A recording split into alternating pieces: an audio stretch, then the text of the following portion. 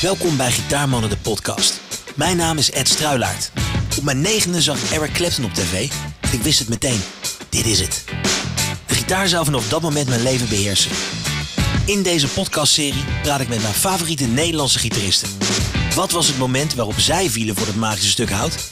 En heeft de gitaar hun leven echt veranderd? Vandaag praat ik met James Morrison. Je luistert naar Gitaarmannen, de podcast.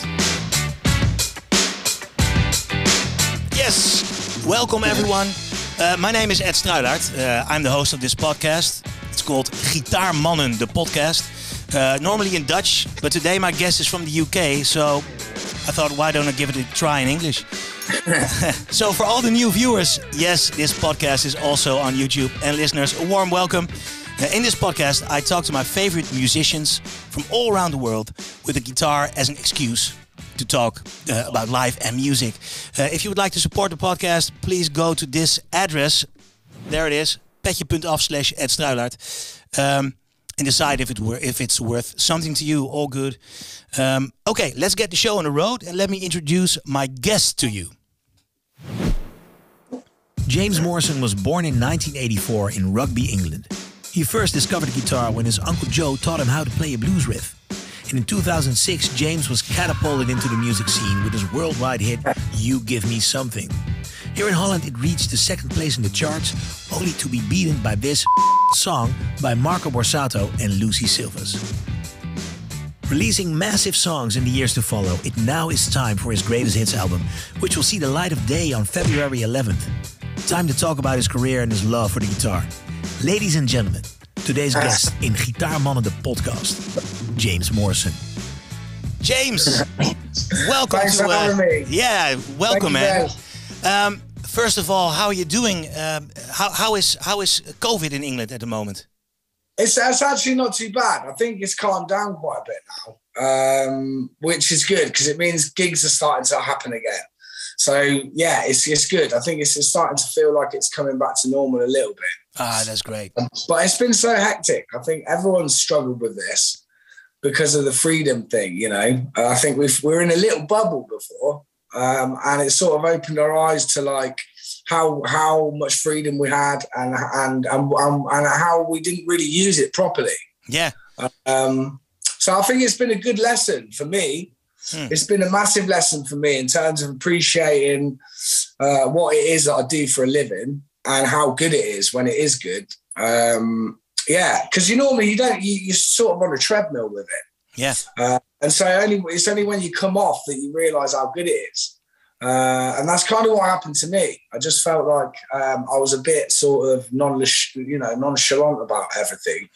And then when it all got taken away from me, I realised how much I love it.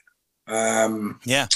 So that was a nice thing, actually. And what was like the lessons? The lessons you learned are pretty clear, and I think we all are like really like a little bit more humble, maybe, about the thing we do for a living. But also, how did you fill the time? I put this studio together, my little studio. Show us around. Yeah, it's my home studio. Got a little drum kit. Oh, nice. All my guitars. Yeah, so it's just like I was wanting to do loads of writing sessions, and so to be able to do it, I had to set my studio up at home. And actually, it was a really good thing. It allowed me to sort of create my own space to write in, and I had quite a few sessions up here, and it was nice. I wrote the first single off this album in this studio, so it was a nice way to sort of feel like I can make music in my house. Yeah, you don't have to rent all the expensive studios anymore. Yeah. That's the first time I've done it, so it's been good. It's been good to have my own space, definitely. Liberating, maybe. Yeah, 100%. I should have done it a long time ago, really. Yeah. It's just allowed me to sort of develop myself as an artist. I've never really had the space to do that. Was that because, the couple of I don't know how many years have you been on the scene? I'm a slacker. I should have got a studio when I was 21. But when that's the reality of it, is that I should have got a studio when I was 21. But because I was brought up so poor, I don't know. I panicked. Yeah. In the beginning that if I spent all my money on a studio and it didn't go well, then it wouldn't justify me, having a studio. I just didn't feel like I was that good to have a studio. And it's also because record companies pay for the studios. It's like, that's it. And I didn't really understand any of that part of it. It took me a long time to get my head around how the business actually works. Yeah. And so now I've figured all that out a little bit. I'm trying to be more independent, more independent as I can be, really. Is that also the reason you re-recorded like 13 of the 15 songs on the Greatest Hits album? Why not? I think for me, I wanted to get excited about it. And the only way I get excited about putting out a Greatest Hits is if I re-recorded those songs, just because I've had to listen to them for probably 15 years. So, to go back in and feel excited, I had to do something new. And then by doing that, it made me feel like I was giving the fans something worthwhile, something new to listen to. So it's not just a list of songs that you've heard for years. Yeah. And it was good because it allowed me to sort of try and get rid of the things that have bugged me about some of them songs for a few years. Some of it's just simple stuff like tempos or there's too much production in some of the tracks. So it was a nice experience for me to go in and sort of mess around with songs I wrote when I was 21. Yeah. And have a bit of a hindsight into what I've been through and where what I've gone through to get to this point. So it was a nice nostalgic trip for me as an artist, So I think if people like my music, they're going to listen to this album and it will be nostalgic, but also there's something new to listen to. So it's not like you having to listen to the same tunes you've heard for 50. And do you run your own label nowadays? Not yet. But that is definitely something that I'm interested in.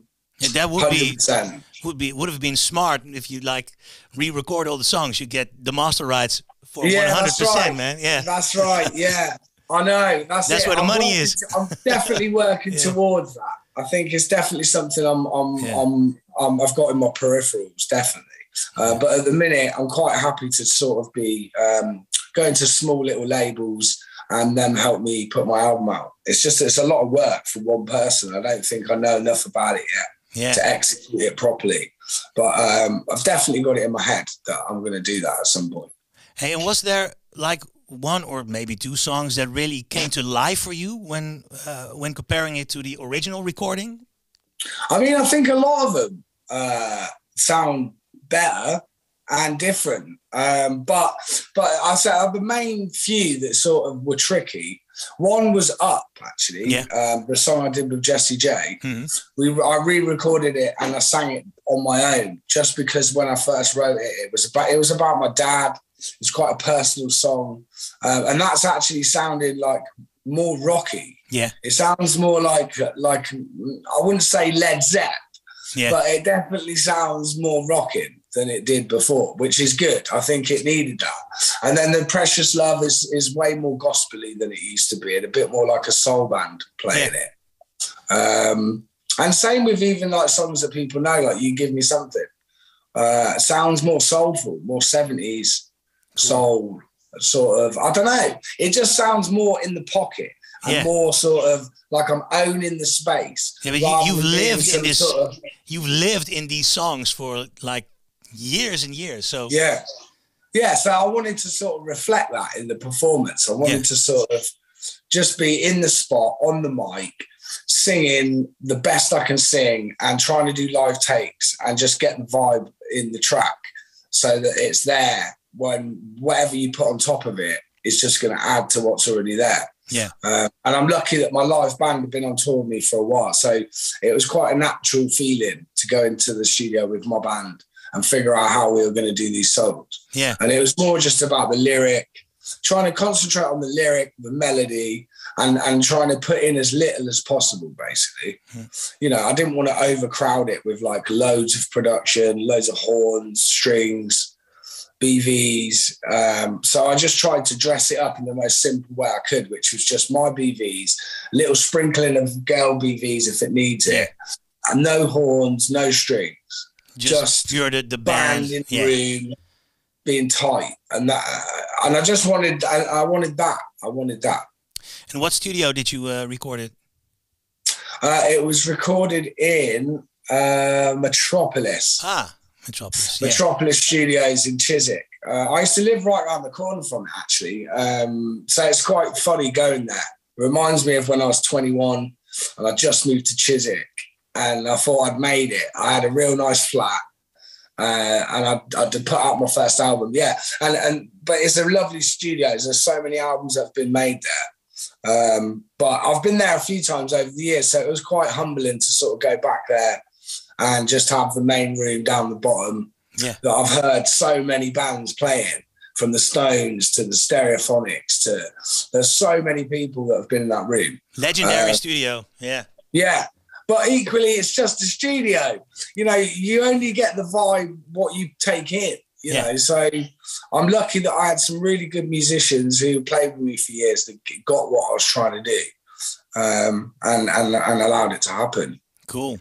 How long have you been playing with your band? Probably best part, most of them have been around for more than about 7 to 8 years, even longer, 10 years. Yeah. Maybe 12 years. Wow. 12 years, some of them. So yeah, I just collect players. You know, if I find someone who I really like their playing and they're easy to hang with, then they get the job. Yeah. And if they keep doing that, then I'll have them back, you know, until I find someone who's really good again. I mean, I'm quite loyal. I'd rather be loyal than sort of cutthroat. Yeah. But yeah, I'm lucky that the players all bring something to the game that makes it to go up another level. So it's lucky. Always a difficult thing. I know the struggle with like hiring musicians in for your live band. It's like, do I get like the best player, but he's an asshole? You know, or do I get people who are great, and maybe when all the people come together, it's like the sum is more than than all the parts. Yeah, that's right, and that's kind of what I feel like about my band. Like even just my keyboard player on his own is astounding. Yeah, he's just one of the best keyboard players I've ever heard. He's a jazz pianist, and he can play guitar and he can sing. But, you know, that's just one player. Even the drummer, you know, Neil, he's played with Van Morrison. He's done a lot of all the X Factor stuff. So he knows his shit, you know, he knows what he's doing. Yeah, I'm lucky because we were on tour for a while. So I just, like I said, I just collect them over the years. If they're good and they're a good hang and they play well and they sort of, they get it. I think it's like we're all doing the job, and I always put the job first. Yeah, and then the laugh second. Yeah, you know, even though I love having a crack with a band, I love it. It's one of my favourite things. The job needs to be good first. So yeah, they only all get the job because they're really good and they bring something to the table. Yeah, I understand. I must say, I've missed playing with my band in the last 2 years. Yeah, really ready for it. For your new Greatest Hits album, you've written 2 brand new songs, Who's Gonna Love Me Now and Don't Mess With Love. How does your songwriting process look like? How did these 2 songs came about? I wrote them both in lockdown. There was nothing else going on, so it was quite straightforward for me, really, just to keep writing, keep busy. And I was lucky that there was a few different people who wanted to work with me, and I'd set up my home studio. So they came here, and I just treated it like a few days. Let's have some fun, see what I can come up with. And the first one was more like, I've got a friend who loves drum and bass, and he loves dance music. Oh. And he was like, why don't you write a tune that's got a drop in it? And I was a bit like, well, I'm not really a dance artist. And he was like, yeah, but you should. And so I just thought, all right. So I tried to sort of think about that. And I just sort of went in with the idea that we were going to do something with a drop. And I was lucky that the 2 guys I was working with had a similar feeling. Yeah. And so we just came in and it literally wrote itself. It just sort of wrote itself. It's one of those where we knew what we wanted to get out of it and we knew what we had to sort of say. And I wanted it to be not so emotional. you know, like the ballads and stuff. I wanted it to just be more like you're getting on the mic and you're just singing it as hard as you can sing it. Yeah. And I just thought of other vocalists that, like, if they wanted to, you know, there's some meat on it, you know, for a singer, there's some meat on it to sing. There's some pockets to get into. Yeah. And that was the main thing I wanted from the first one, really. Was it for it to be different to what I'd done before and to push the boundaries of what people perceive me as a little bit. And then the second one was more straight down the line, sort of me trying to write a sort of, I don't know, classic sort of soul mixed with like a pop chorus, I guess. Yeah, it's a bit more straight down the line, but I really like the way that the verse works and into the chorus. And I think that the BVs that I put on make it feel really soulful. Yeah, it's a special. I really like what you say about the transition from going from the verse to the chorus. That really is like, wow, something's happening, you know, that grabs your attention. I wanted to feel old school and sort of reminiscent of those songs that I loved when I was growing up. It reminds me slightly of like a Lauryn Hill mixed with sort of some Motown, mixed with maybe like I don't know, a bit of Paul Weller or something. I don't know. I can't really. I just tried to picture something summery that felt upbeat, that was sort of a play on words, not too serious. Yeah. You know, just something to listen to that sounds nice, you know. Not really putting my life into the song, but equally I agree with what it's saying. Not every song has to be like from the depths of your despair. Yeah, that's or something, it. And that's kind of what I've had to learn. I think I've always wanted to write those soul gut-wrenching songs that are like, I don't know, that when you're at the last part of your will's giving out and life's getting too hard and you need a bit of respite, I always want my songs to be that. Yeah. You know, and the trouble is, nobody really likes listening to songs like that unless they're miserable. Exactly. So you get a lot of miserable people in the audience. I think people think I'm more miserable than I am. Yeah. But yeah, I'm learning to try and have fun with it as well. You know, like as much as the gut-wrenching emotional stuff, I want stuff that feels good to listen to, that makes you want to dance and makes you want to sing from an entertainment, feeling good point of view, rather than just all about the emotions. You know, I've got a lot of balance of emotion. So yeah, but is it also maybe something? I feel that myself too as a songwriter, like. Due to COVID and everything that's happening, like I'm done with all the bad stuff. I want to dance. I want to make people that's dance. it. You know? Yeah, it's either I either want to write stuff that's got an emotional pull on it. I want it to be more rocky sounding, than sweet and sort of emotional. So I'm trying to figure out how to get to that point. And that's what I want to do is push it so it's a bit more gritty. I'm just trying to find a way in lyrically. For me, I'm a lyricist. I always think of the lyric. Yeah. So if it's rocky, it's got to have a lyric that sort of stands next to that. But I'm just enjoying playing with stuff, you know, like I was only 21 when I first started, and I feel like I'm only just getting going with my songwriting chops now. Yeah. You know, I was given an opportunity, and I wanted to do the best with it I could do, and I wasn't confident enough to push for what I wanted to do. So I guess there's some of the stuff in my career that I'm a bit like, you know, it is what it is. It's like, you know, it's romantic ballad stuff. I guess it's put into that box. But when it counts, those songs are there for people in their life. Yeah. And I'm proud of that.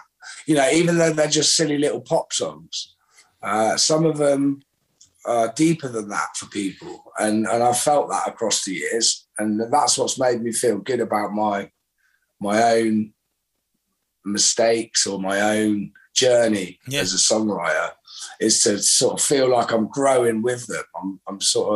I'm learning on the job. Yeah. Well, you've got an amazing catalog, I must say. I'm a little bit jealous about your catalog. Yeah, I must say. Let's talk about guitars, because this is the podcast about guitars and the people who play on the guitars. So I want to go back in time first to the moment you first discovered the guitar and music in general, maybe. Can you take us back to that specific moment? There was like a few moments in my life. First time I ever got a guitar, I was 5. And my mum bought it me, and I used to try and play it. And my sister was like, "You're rubbish." She'd be like, "Stop, you're never going to be good. You're rubbish." And I got so mad. I just smashed the crap out of the guitar on the chair. Like, I lost it. Yeah. Totally lost it. And just smashed it to bits. And then I didn't get another guitar till I was like 10. All I could play really was like one string sort of bass lines. Like, I think it was Summertime. Oh. Summertime Blues by Eddie Cochran. You know, like, that's what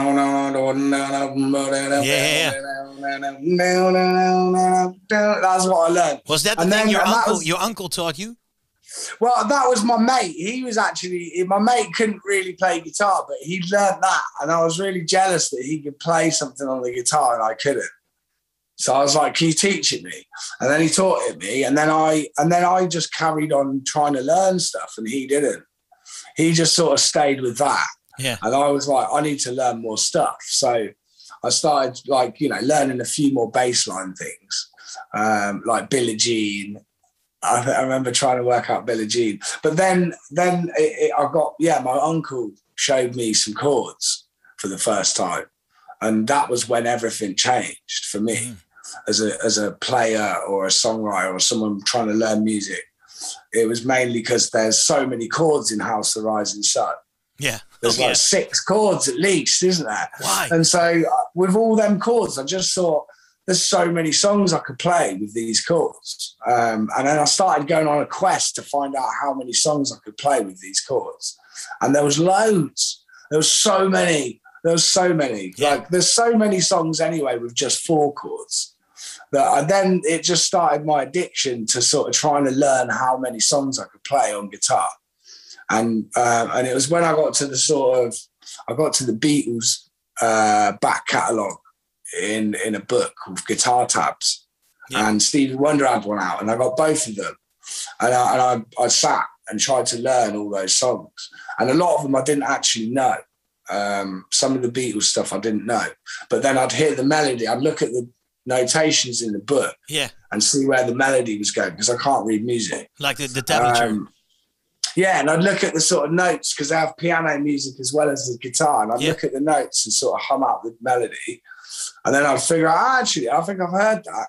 And so I learned to sing a lot from not knowing what I was singing. And so, yeah. Oh, sorry. Someone's trying to phone me. Yeah, so what was he saying? That you were trying to play all these songs. Yeah, so the way I learned to sing was from not really knowing the songs and just trying to ad-lib. Yeah. And learning on the go was a lot of how I learned how to sing. You know, open mic nights.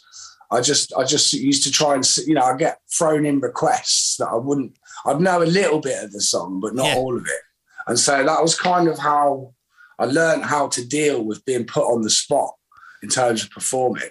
Yeah, exactly. I just ad-lib around it. I'd be like, that's fine, I'd sing this first verse again, you know. And that was kind of where I did my apprenticeship, really, was in open mic bars in my room, just playing in my room for years, open mic bars, busking. Yeah. I used to go busking to build my confidence and earn some money. But that is like, man, that is some serious shit. Busking. Yeah. It really especially just, when you're a kid. Yeah. People just walking by like, okay. And it's quite brutal, you know, like if they don't want to listen, they don't listen. And I kind of liked that about it. It just sort of taught me how to enjoy it, regardless of whether people are massively into it or not. You know, like, music was always my thing for me. You know, I never thought I'd be doing it to play for other people. It was just more like, it was my little thing that I liked to do on my own, you know. And then it became what it is now, just from me doing that. But you were always like playing by yourself. Was there a point that you were in a band or wanted to be in a band? Or Yeah. Like when I was 15, I joined a band at my school. They had a little school band, and the singer, this girl, she was really good actually. But I always remember thinking, I could sing better than her. And that's what started. That was where the seed sort of started, really, was at school. And I remember thinking I could probably sing at assembly, but I just found it excruciatingly embarrassing. So I didn't really say anything to the music teacher for a few years until I had to help a friend with her assignment and she needed a singer. Yeah. And so I went down into the music room with her and it was Hey Jude, I think what she was doing. And so I had to sing. And then the music teacher came in and she was like, how long have you been singing like that? And I was like, I don't know. Just like, that's what I do. Yeah. she was like, you need to join the school band like now. And then so I joined the school band. And then from the school band, we started getting extra gigs outside of school. Like we were doing the assemblies just for a laugh, really, just to keep playing. And then it moved out of school into the pubs. Yeah. And we were doing like 5 gigs a week in the summer as a school band, like 16-year-olds. And it got to the point even where we get to the school on Monday and all the teachers and students would be like, nice gig, man, nice gig. Cool. And I was like, okay, cool. Yeah, and then sort of after that, a few years of playing in the school band, I realised that I needed to move from Cornwall to make my music work. And that was the first thing I did. I was like, guys, I need to leave the band. I'm going to do my own thing. I'm moving to London. I'm moving up country. And that was the end of that. Really. Did you already have like people in London you knew or you got to know? So you were like, okay, this is probably the path I'm going to follow? Not really, no. I didn't. I mean, actually, I say London. It wasn't London. It was Derby first. Derby. I moved from Cornwall to Derby, where my girlfriend's from, which is like a working town. People that have proper jobs. They're mechanic or not a musician. They're not musicians. No, like people used to take the piss out of me for playing my guitar at lunchtime. They'd be like, they called me Coldplay because I look like Chris Myers. They were like, oi, Coldplay, what you do it playing your guitar? And I was like, I'm just playing my guitar. Yeah. Yeah, so I realised then like, I probably wasn't in the right place. But then I quit my job. Or actually, I got fired. Always from a my better van story. cleaning job. And then so I used that as the opportunity. I was like, right, if I don't do music now, then I'm never going to do it. Yeah. And so I started doing open mic bars and sussing out where I could play live and getting on a little circuit in Derby. Yeah. And then I was lucky enough to meet this guy, Kev Andrews, plays really good guitar, amazing guitarist. One of the best I've ever played with. He's really good. He can play Bohemian Rhapsody just on an acoustic. Serious? All the way through. Oh, like wow. the solo and everything. He's amazing. And so I started developing with him. And then I got a record deal from between like 19 and 2020. I think I got a record deal then. And then I spent another year developing and writing. And then after that, we just put the album out. And then the rest is history, really. Did you already had the record deal before working on the songs, or was it like you signed a record deal, started working on the songs, and then released the album? I was like a year. I was already writing quite a lot. I've been writing for about a year, and then the record companies got interested. I already had a lot of the songs, actually. Yeah. I already had Wonderful World, You Give Me Something, wow. Undiscovered. I had The Pieces Don't Fit. I had Call the Police. I had a lot of those songs already. I had How Come, Under the Influence. There was a lot of them there. Like, and it was only when we had like 6 or 7 like with the tunes that are on there that the label were like, look, let's just get this album recorded. Let's just do it.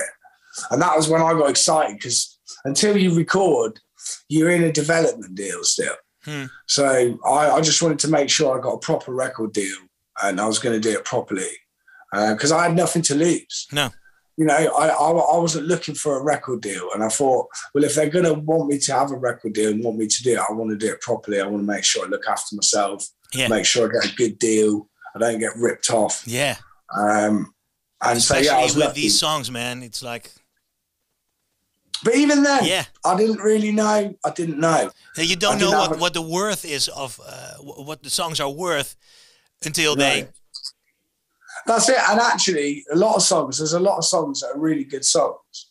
But until you've heard them 200 times, they sound just like any other song, you know? Like, a part of the reason why songs are hits is because they're played again and again and again, you know, and you get to know them and you get to sort of, they're part of your life. So at that point, they were just good songs. They weren't, to me, I didn't know that they were going to do so well. I still felt like I was on my development album. I didn't feel like this is the first album I'm putting out. I just thought this is like a beginning sort of start of my career. And maybe when I get to the third one, I'll be ready to be like a proper artist. Yeah. And then I just got thrown into it. And so I was just rolling with the punches as they came. You know, I didn't really know what I was doing. I tried to keep it soulful, but not just soul music. Yeah. I wanted it to have a bit of everything to it, so that it gave me room to go down different routes when the time was right. Let's go back in time a little bit. The first time you got yourself a proper guitar. Can you remember that moment? Yeah, I do. Yeah, yeah. I mean, all these little things, like, they never go away, really. Yeah. My first nice guitar was an Ovation, and it was a round back. With a rounded back, yeah. Oh, they're a nightmare. Yeah. They're a nightmare. Yeah. I don't know what, I remember playing an Ovation, and I thought it was the nicest guitar I'd ever heard at that time. You know, I was still playing Tanglewoods. Oh, yeah. Yeah. Which are good, you know. But yeah, that was the first time I'd ever sort of played a guitar that was more than like 200 quid. Yeah. And I remember my mate's one had a hole in it. And so the resonation was quite buzzy and trebly. And that's why I liked it. Yeah. You know, and then when I got mine, it just sounded all new and clean. And I was like, this isn't right. And it was really uncomfortable to sit with because it just slides off you. Slides off you. It's so annoying. Yeah. And so I had that for a few years. And then I realised I needed another guitar because it was doing my head in. So I gave that to my brother. And then I got myself Here, you have the shitty guitar. Yeah, I gave him the shit, but he still got it. Still got it. And then the front was blue, and now it's green because it's so old. Oh, yeah. And it's sat in the sun. It's gone green. But he's still got that guitar. You know, he's still got it. But yeah, I'd say like the first time I ever got a guitar that I was like, oh, this is nice, was the Gibson Hummingbird. Is that the one you played on You Give Me Something in the New York video? Yeah. Well, that was an old one. Yeah, that's right. Yeah, that's right. Yeah, there's an old. Yeah, that's right. I think it was a Sunburst one. Yeah. I ended up actually giving that guitar away to this lad. Oh, wow. He was just learning guitar, and he was a big fan. And he was. I said to him, mate, just practice every day. And just do it because you love it. And I said all this stuff to him when I was pissed. And I completely forgot about what I said. And months later, he came back round to this person's house that I was staying at. And he was like, oh, I just want to show you what I've been practicing. And he played Tears in Heaven by Eric Clapton. Yeah. He played Fast Car by Tracy Chapman. He played a few things that were like, oh, like, you've been practicing. Wow. And I was so impressed with how he went at it and tried to learn that I brought that guitar and I signed it for him. And I said, mate, I got you a present here. And he was like, what is it? And I was like, it's a guitar. And I said, it's the guitar that I used in You Give Me and Wonderful World in the videos. I said, it's yours, mate. And I gave it to him like that. And he was like, he just couldn't believe it. Yeah. But he still got it. He still got it, bless him. Cool. And he is someone who really wants to do it. And that's why I gave it to him. Because I just thought it would be a nice little reminder for him to keep going, to keep trucking on and keep trying. But yeah, I've got loads of nice guitars than that one now. That one was all right. Yeah. I mean, this one. This we're going to. I've got a. Let me see. This one. Let me see. The favorite guitar of James Morrison. It's one of them. It's one of them. It's got a nice little dub on it. Yeah. It's a Gibson. It just sounds lovely. It's just got a nice action. It's not in tune though. No. But yeah, I've got quite a few. I've got a Western actually. Is that the one you've been playing on the acoustic version of You Give Me Something, I think? I'm not sure. The new one. I've got quite a few. The new one is my one that's got all the little inlays in the. Yeah. That's an Avalon guitar. That's Avalon. They used to be called Loudon. Oh yeah. An Irish guitar. They're amazing. They're some of the nicest guitars you'll ever play. I just think they're now called Avalon. They're called Loudon now. Yeah, Loudon. Yeah. But they turned from Loudon to Avalon. And then the son of George Loudon, I think his name is, he started the company up again and went back to Loudon. So they're Loudon again now. But I got mine when they were Avalon. But they're just nice, sturdy working guitars that stay crisp. Yeah. They've got a crisp sort of attack when you hit them. And I'm not really like a massive plectrum player. No. So I need to be able to tap it and sort of get a rhythm as well as strum the strings. Yeah. So it's perfect for me for that, really. It really has to work with you, like the way you play, you know? Yeah, that's right. Yeah. I remember. And I never got on with like jumbo, you know, those big jumbo guitars. They were too bottom endy for my voice, really. So I need something crisp because my voice is husky. I need something crisp that cuts through all that. Yeah, exactly. Like if it's low end, it's got to be tight low end. Yeah, that's it. Yeah. Yeah, I understand. And with the inlays, because I saw that guitar on YouTube. Was it the same guitar you played on the acoustic version of Slave to the Music, maybe? Yeah. I've had that guitar a long time, you know, probably 10 years, 12 years. And I've been using it on tour for years. So it's just played in. Yeah. It's just properly played in. And it's just good for anything, really. I can use it for acoustic recordings. I can use it for studio. I can use it for live. So it's just a real good workhorse. Yeah, that's the thing. You need a guitar. I have the same struggle with guitars. I want a guitar which is good for picking, which is good for strumming, which is good for like playing with the fingers. And you want to be able to do everything on it. Yeah. And it's difficult to find, I must say, because when I go to like these expensive guitar shops and spend way too much money on guitars, I always pick one which is really good at strumming or really good at finger picking. Like that's right. Yeah. It's difficult. I know, that's the thing. And sometimes a cheap guitar is what you need. Exactly. You know, like I've found real shitty guitars in sort of car boot sales. You know, like Spanish strung guitars at car boot sales. I found a Brazilian 1870 Spanish guitar for £5. Wow. And the guy didn't even know. He was like, "Nah, it's a £5, mate." And I was like, "All right." It had all paint all over it, but it was it's still, I've still got it. It's still a really beautiful guitar. It needs restringing, but I like sort of finding little gems. Do you also search like reverb.com and all those sorts of No, not really. eBay? I should. You know, I'm not a guitar virtuoso, so I don't really feel like I deserve to have those sort of high-end, you know, Fender Strat. I'd love a Fender Strat. I've never had one, but I have got some nice. I've got a really nice telly. Yeah, a 1972 Telecaster. Wow. And I've got a 1963 ES3330. Do you have it there somewhere close? Yeah. Show us.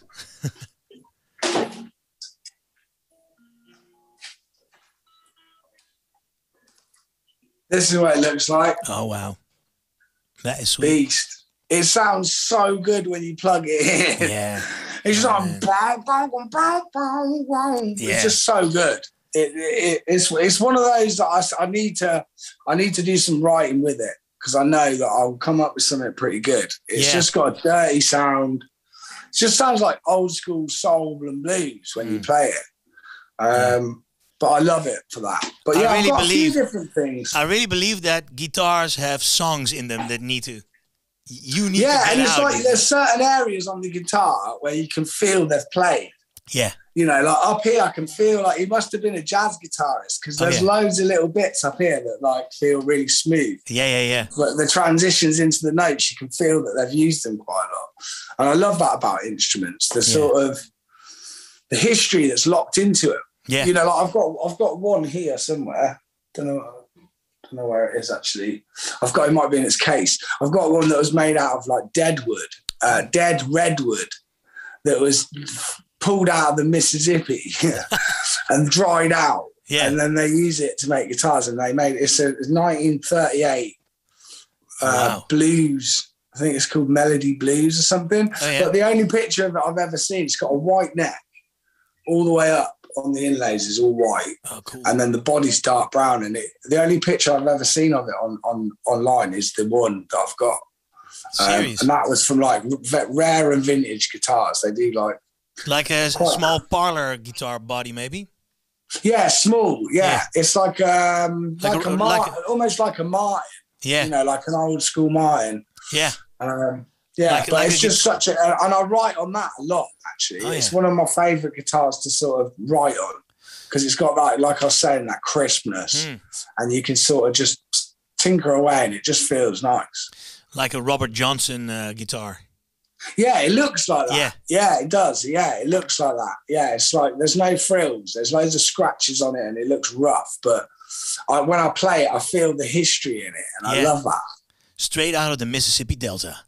I should be better than I am to own a guitar like that, but it's actually made my playing better because I want to play it. That's the thing. If a guitar is like, it feels good, you need to play it, right? Yeah, that's it. Yeah. And I have that with guitars. I either like them or I don't. And I don't know what it is that makes me like them other than it being crisp. Yeah, it sort of has a nice ring to it, and I don't know. It's like girls, I guess.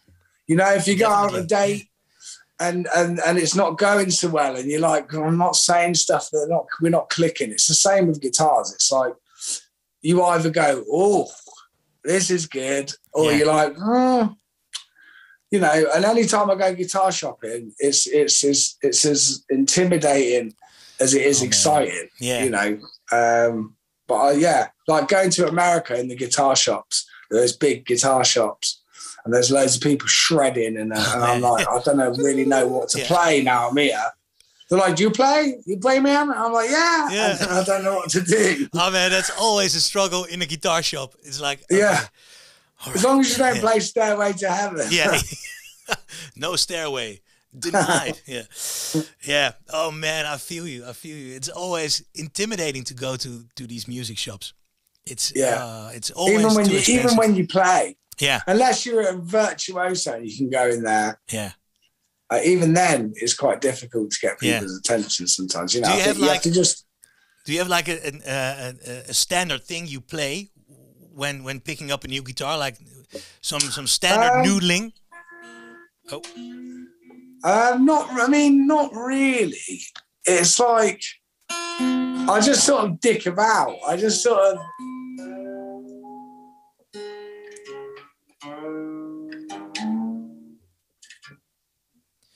Yeah, just. I normally just go like. Yeah. I just dick about playing little things, you know, like I'll play a bit of reggae just to hear the intonations. Yeah. Or whatever, you know, just little things to get a vibe, really. Yeah. Just to sort of, I'll do some, you know, sometimes I play that John Martin song, May You Never. Oh, yeah. It's so out of tune. Yeah. We will tune it in post-production. Just stuff that I feel like I would play when I'm on my own. Yeah. Just sort of a little bit of picking and a little bit of just sort of playing stuff that I know I play quite a lot. And do you also sing when you're testing out a new guitar?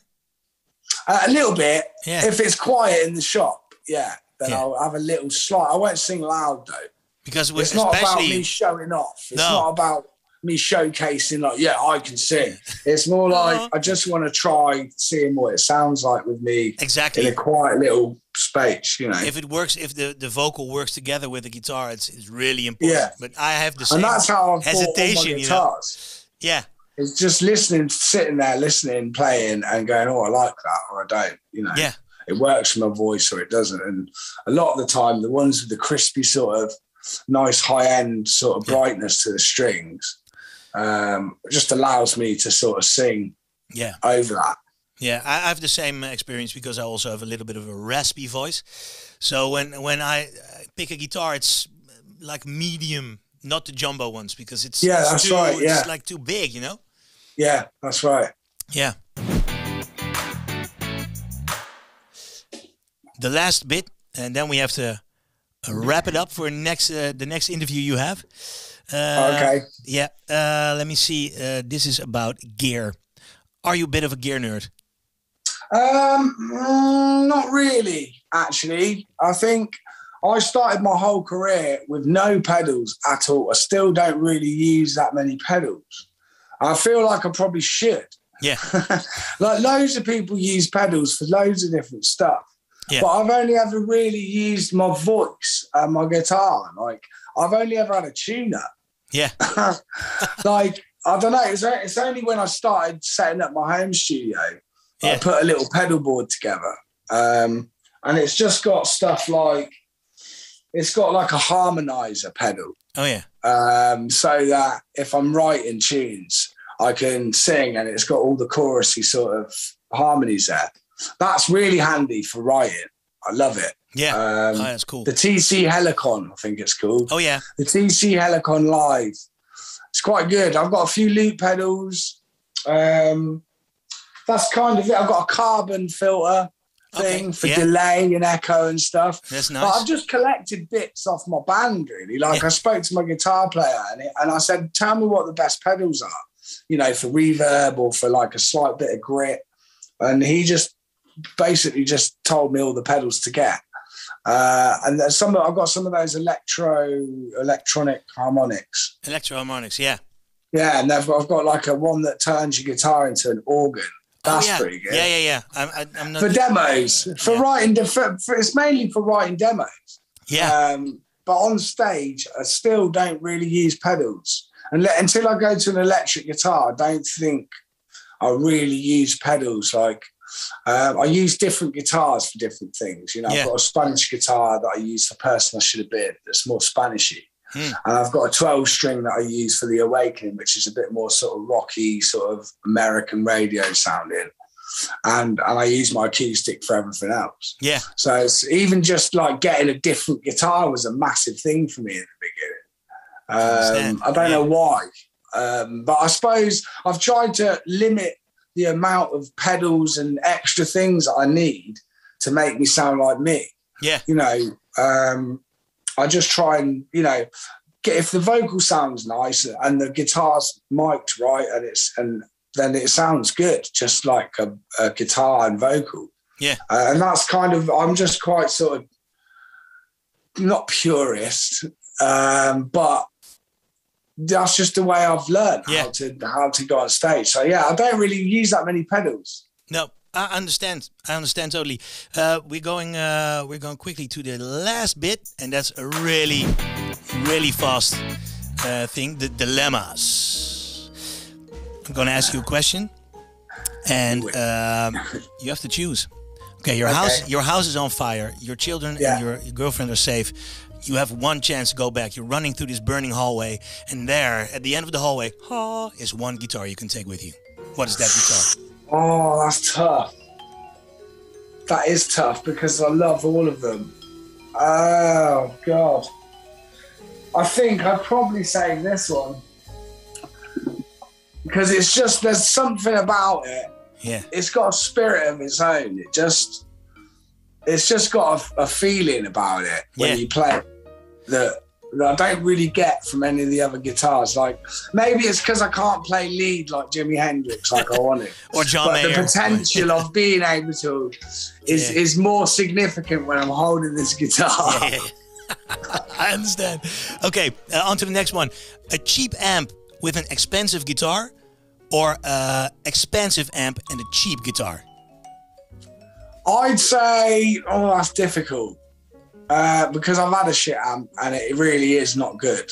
And if you get a real nice like twin reverb silver thing, one of those Fender amps, they sound amazing. You can get, I'd say, a cheap guitar with a really good amp. Good call. Because the amp will sort of make it sound solid. Finger picking or strumming? I'd say finger picking. It's more interesting. It's more fun as well. Okay. I've never really liked strummy strum. No. I think that's why I always put beats into my... I always try and put beat in there. I understand, That's because I don't like the strummy strum. Okay. On your electric guitar, 010 or 011 strings on it? I go heavier than that, actually. Serious?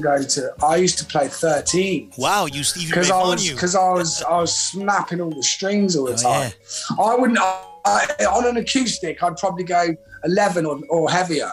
Okay. Because they just sound a bit less twangy, you know. True. Phosphor bronze or elixirs on your acoustic? I think I use phosphor bronzes now. I used to use the elixirs. I can't remember why I stopped using them. I think the coating did my head in a little bit. Okay. I think some of the bronze ones, when they take in a little bit of your sweat, they sound good. Yeah. But it's obviously like if you sweat on them too much, they get coaked in it, then dull. It's not good. Yeah. Yeah, they go dull. But I like the phosphorus ones best. They're good. Okay, and the last question: nails on your right hand, short or long? I am short. I just find long fingernails on guitar players creepy. Yeah. I just. But some of the best people who play guitar have long fingernails. Yeah. It's a style. It's a style.